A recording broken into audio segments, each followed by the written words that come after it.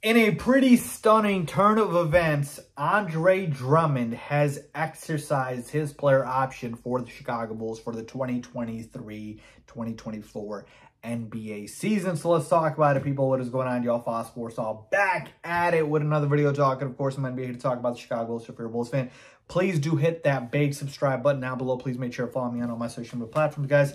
As always, hit the bell icon so you're notified every time I drop a new video. So yeah, pretty stunning turn of events here.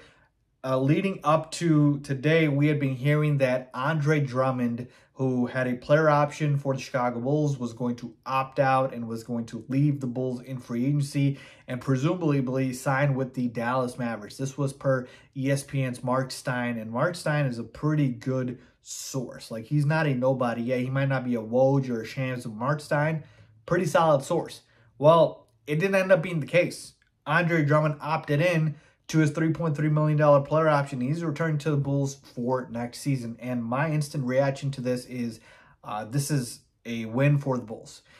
Look, Andre Drummond isn't a great player at this stage of his career, but as a backup center, coming back for $3.3 million, this is a steal, all right?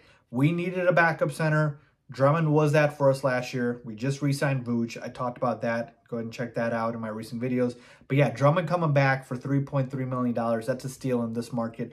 I firmly believe he probably would have gotten more. But hey, maybe he not. Maybe that's why he opted in. But it looked like he could have gotten more out there. And more importantly, if he had left, the Bulls may have needed to spend more than that on a backup center. And so to me, this is a win for the Bulls because, again, we get him back for such a cheap deal, and you immediately have your backup center returning, and now you get to allocate, you know, the money that you have elsewhere to improve the roster. So overall, this is a win for the Bulls, and you know, I'm pleasantly surprised by this because Drummond is a guy, like I said, man, coming in, giving you 15, maybe 20 minutes a game. You can put up a double-double in limited minutes. Just still one of the best rebounders in the NBA, good inside post presence. Like, Andre Drummond is backup center at $3.3 million.